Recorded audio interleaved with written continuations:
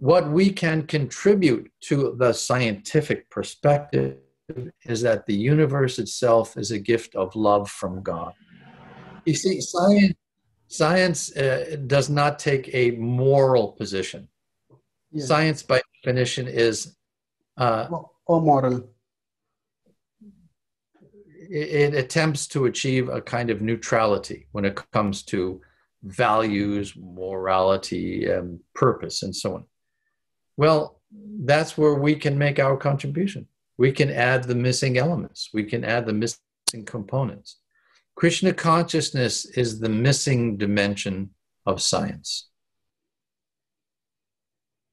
Missing dimension of science. You mean that it will expand the understanding of science with respect to subtler aspects of the universe, or give a more meaningful and love-filled vision of the universe? But what do you mean by the word dimension here? Yes, Krishna consciousness can provide the tools of inner purification that will allow the curious to derive a fuller understanding of the creation around them. Without Krishna consciousness, you will have a partial vision of the universe. There's only so far that we can perceive. We'll never be able to go so far out that we'll know what happens at the end of the universe. We can never get there. It would take too much time, and the information will never come back. Nor can we know what is outside the outer limits of the universe. That's also forbidden to our perceptions. We cannot go deeper down inside subatomic particles than the quantum, than the what's it called? The Planck length. We can't get the Planck length is the smallest dimension that we can even imagine. We can't go smaller than that. Krishna says, Andantarastam Paramanu Chayantarastam. I am what's beneath the Planck length.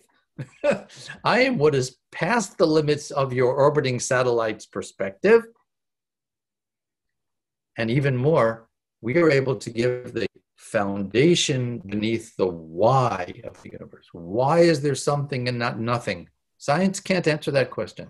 We can provide an idea that a reasonable person can consider.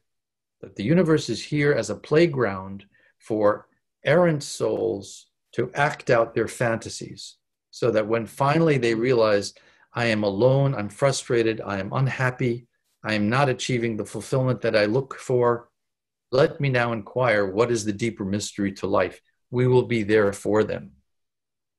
That contribution to science we can make.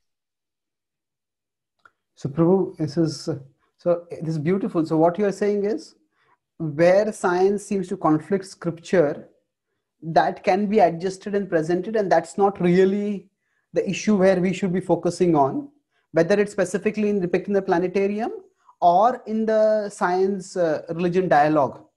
Our contribution is to not so much challenge what science says, but to provide what science can't say, what science doesn't say. So like the moral dimension of the dimension of meaning and purpose of life. Now you've put your finger on the essence of Srila Prabhupada's mission.